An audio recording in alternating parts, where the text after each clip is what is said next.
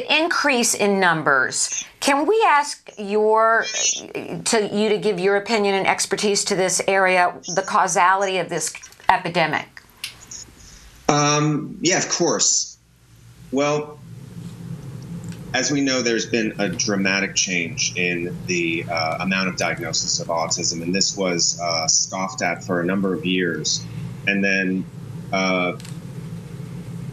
I think that part of looking at why we went from a syndrome that was diagnosed in 1 in 15,000 to 1 in 20,000 children to what's now seen in, depending upon the area that you're in, up to 150 children, that something had to have happened that was outside of just a straight genetic.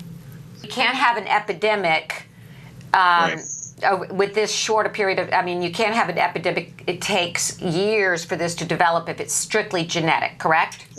Absolutely. And, you know, there were arguments that were made for a long period of time that doctors just couldn't diagnose this. But this is, anyone who's ever had any contact with a child who's affected with autism, this is not a subtle syndrome. You know, to imply that the smart and older pediatricians for the last 50 years have somehow missed it up until the 80s, 90s, and these aught years is preposterous. So we have a, but one of the best ways I think to think about it is that when you consider the phenotype, it's sort of the representation of the person genetically, as of an autistic individual, that they're individuals who are incredibly sensitive.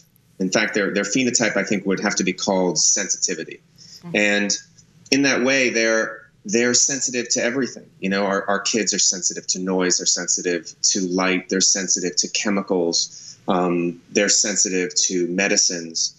And I think that this is an underlying that in society, in the societies that have passed before us, that our kids always existed, that there was always a sensitive child, maybe what would have been the child that's 1 in 100, 1 in 1,000, who would have in a different tribe might have been the medicine man, might have been the tribal crone who knew which herbs to use, who knew when to plant the crops.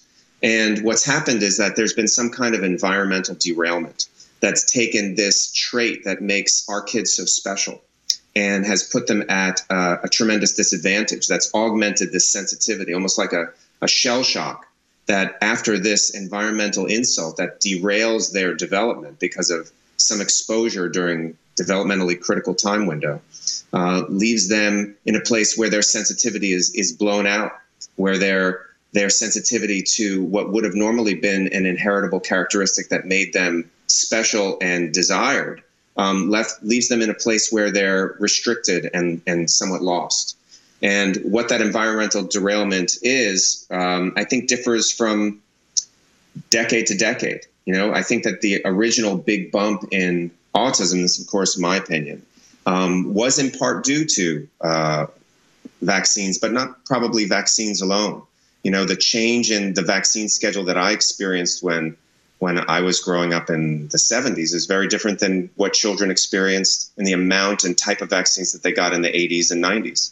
And what goes along with that are prescribing patterns that are common at that time. So there was a big change in the 80s after the discovery of the dangers of giving aspirin to children with a fever, the movement away from aspirin to use Tylenol and acetaminophen or paracetamol.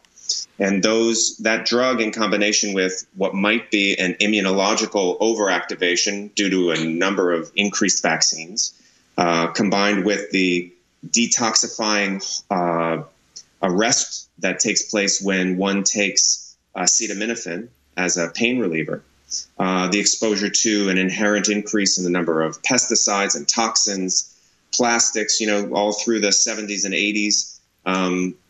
Moms in the know were drinking bottled plastic water because that was the thing to do. So all of these different toxins, the exposure, the immunological overactivation due to the combination of the vaccine schedules may have led to a synergistic effect of those toxins and a crippling of the immune system, pro-inflammation, and sort of a perfect storm, which has led to this epidemic.